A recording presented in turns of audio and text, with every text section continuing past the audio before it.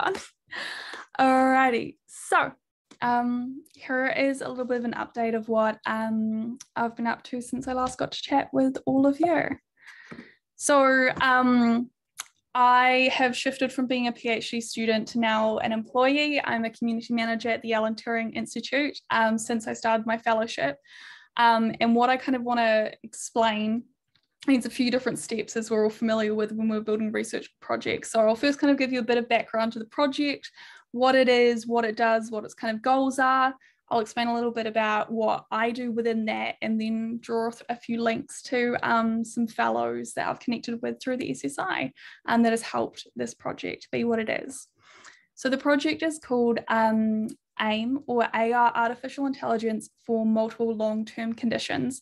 It's a research kind of program funded by the NIHR that focuses on the use of data science and artificial intelligent tools when it comes to healthcare, health data records, and social science, so that new clusters of disease patterns can be identified as multiple long-term conditions develop over the life course. And there is this focus on multiple long-term conditions. Although this definition varies between different research groups, it's generally said that if you have 2 or more, potentially 3 or more conditions, and at least 5 or more medications. So that's the research project, but what is this actually made up of? So I use a Terry Pratchett quote about turtles all the way down. You don't need to read my screen. If you can it's more of a reference as I'm talking. So there are 7 different consortia that are then have their own kind of research questions that are then themselves made up of research consortia. So it really is consortia all the way down when it comes to the AIM project. There are a lot of collaborators spread all across the UK. But the research support facility is kind of separate to this. And the research support facility is meant to act as a hub in a hub and spoke model. It is collaboration and a partnership between Swansea University, the University of Edinburgh, and the Alan Turing Institute. And the goal of the research support facility is to build tools and to support the collaboration between, across, and within all of those different research consortia that then are made up of consortia. So you can start to see where some problems may arise. There are 4 kind of core themes, and then a 5th theme that cuts across these different projects that the research support facility, the RSF, supports. The first one is about reproducible and secure infrastructure. So your trustworthy research environments. The core one that we're using on the AIM project is SAIL. We have an awesome team of data wranglers, which I think is the coolest job title ever. As we are working with health data, there's a lot of structured missingness. There are records over the health records over the span of 20 years. And so the goal of the data wranglers is really to help curate the data and help researchers combine data sets and do that initial exploratory data analysis to support the research kind of going ahead. This theme is about community building and training kind of across the AIM consortia. Is that what training do different researchers need as people are coming to this from a varied background and trying to kind of galvanize the community. Theme 4 is about PPIE. So which is a weird acronym in my accent, but what it stands for is Public and Patient Involvement Engagement, or at its heart, citizen science, ensuring that citizens, members of the public, patients are actually embedded and involved in the research that the researchers by career are conducting, and it really is a co-designed process. And then again, this final theme 5, cross-cuts all the others because it is about sustainability and legacy. So what we have to think about is if we are doing a lot of work curating data, where can packages be built so that you don't have to continually run the same thing? So where can a Python package be built to help things along? Where can documentation help? Where can we build things into the way that we work that outlive just our project and then also can be useful to other projects? And this theme is kind of like, again, drawing strongly on the manifesto of the Software Sustainability Institute, but also we're thinking about this throughout all the different work packages, theme 1, 2, 3, and 4. Where can we actually do work that is sustainable and will create a legacy that other projects can learn from? So that's the project itself, but where do I kind of fit into this? I'm a community manager, and as mentioned, we have a massive community that's made up of staff working at the research support facility. So this is our internal team and folks we collaborate with. Then we have the consortia themselves and all of the personnel that work on a specific research project. We have PPIE groups, that's again public groups, members of the patients and members of the public, whether they be our charities, third sector organisations or independent organisations. We're working with several NHS trusts. There's obviously, aside from the groups, there are people with these multiple long-term conditions that are not formally organised yet, but we want to be bringing into research and supporting. And then there are external researchers and clinicians who have never heard of AIM until we talk to them. And this is what we consider a massive AIM RSF, or the AIM community. There are several challenges with this other than the sheer size and scale of it as it's spread out around the UK. As many of us know, a lot of academic research tends to happen in silos, and many of the researchers and the research groups who are working on this AIM project haven't worked together before. They don't have a developed practice of collaboration with external groups, and so therefore there is this research that's happening in silos. Again, kind of building off that, there are often competing interests when there are research groups trying to vie for the same journal, and this idea of publish or perish within research, and how that actually works when we are trying to show and collaborate in the process. So if there is a piece of analysis that one group has developed that might be useful for another, there is not necessarily a common practice of sharing things as they are being worked on. There is also, I've lost my screen, my mouse a little bit there, the knowledge transfer between different groups. So community members of diverse backgrounds, whether that come from a healthcare setting or whether that come from a computer science background, they do not necessarily have really strong systems to be able to understand what the background and knowledge base of one another are within groups, but then across the groups, and then be able to develop into a way that can upskill everybody. The funding structure that the NIH has developed that involves members of the public in this co-design is also kind of a newer piece around the NIH wants to see this collaboration, this data sharing, these results in the process, and also public involvement. However, how we do that and how we facilitate that hasn't necessarily been set up.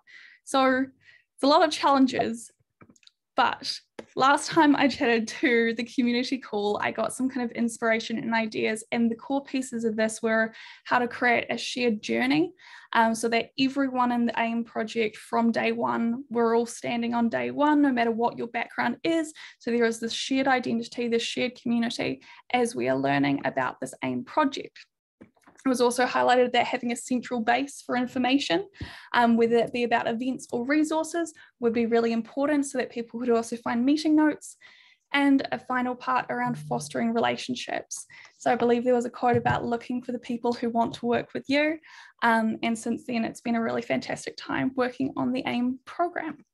So how did I actually kind of operationalize this, and how am I going to tackle this? As this is a kind of I know the fellowship is once a fellow, always a fellow. And so I'm trying to take this approach with the program as well. It's another 2 years of this. So it's been really cool, but how are we trying to galvanize this community?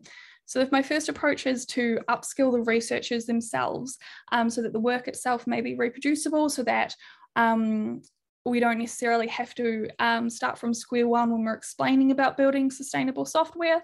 We don't necessarily have to explain the importance of PPIE. We're all on the same board so that we can do it.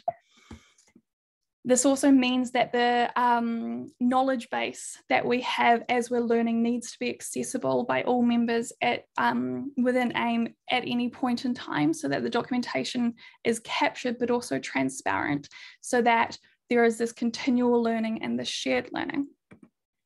And the final piece is really around community unity.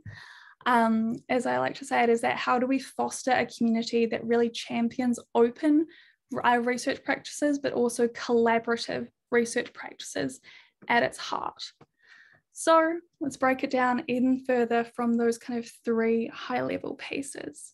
So the first approach and the first step was to collate and curate resources in a central hub that community members can join, can look at, can learn from, and can contribute to. The second piece was around workshops. So Irene Zompa, who is my fellow community manager on AIM, is an absolute rock star at R, and she is doing a lot of work upskilling many of the AIM researchers on R, and it's fantastic.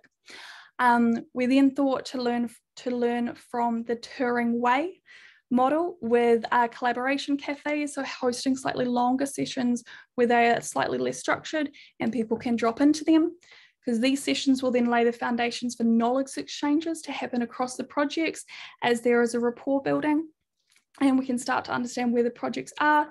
That will then lead into this idea of open collaboration so that these projects can not just share resources, but also share learnings and hopefully contribute to collaborative projects themselves, not just ones in their individual consortia.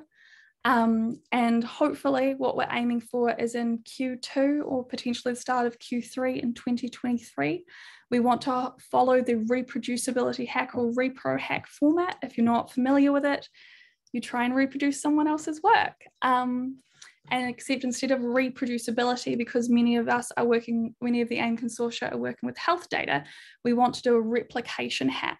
Many of the consortia are working with slightly different data sets. And so what we're actually aiming for is to teach the reproducibility skill sets, teach the computational skill sets that are needed in order to replicate one another's work, and then try it out so that a consortium member from Generics will then try and replicate the results from AIM mixed, and so on and so forth for the different consortia. So this was kind of how we started approaching it. So where are we now? We've created a GitHub organization, and we have currently 10 different repositories sitting in it. Some of them are public, some of them are private, but we're starting to launch this through GitHub, through teaching these computational skills, these repositories that host our training, that host glossary of terms, and can host resources.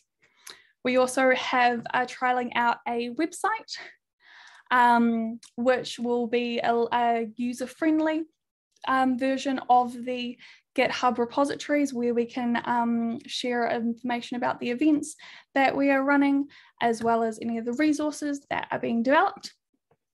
One of these resources is the glossary of terms. Is that something that came up quite a lot? Is that research lingo isn't always the most accessible. And so potentially having a glossary that could be used and searched within meetings, but also contributed to and built by the community. And I would like to thank Sarah Gibson, who I believe is on this call, and a fellow SSI fellow, for the awesome documentation tutorials she's written on using Jupyter Books and CI/CD for this. I couldn't have done it without her help. With the workshops, I've talked a lot about GitHub, and so there is a friendly introduction to GitHub workshop that a lot of the communities that I've interacted with use, such as Open Life Science and Mozilla. And I wanted to take a step back. Thank you, Yo. Wanted to take a step back and understand, why are we actually running and having the exercises in these workshops that I have. So I have built on them, reformed them a little bit, so that the goal isn't just how to set up a repository. It's not just how to open issues and how to navigate GitHub, whether that be through the browser or through the command line. But what we actually have is I pick for each workshop a different open source project, whether that be the Turing Way or sometimes sneakily the glossary of terms if it needs to be updated by the AIM community. And I try and create some issues that are curated and actually use those in the workshop, so that at the end of the workshop, the participants have contributed to a project and have gone through the process of making a pull request to a large existing project that has a lot of infrastructure, so it's not quite as daunting when you first step onto it. It's been really, really cool to see the kind of commits come through as we've been running these workshops throughout the year. So as of, I think, November 1st, 2022, I've run 16 workshops, kind of introduction to GitHub, to land on that final format that I just spoke about. And the final kind of big workshop that I'd like to highlight to the SSI is co-facilitated with Meg Doherty, who was also in my cohort this year, and it focused on public and patient involvement and engagement.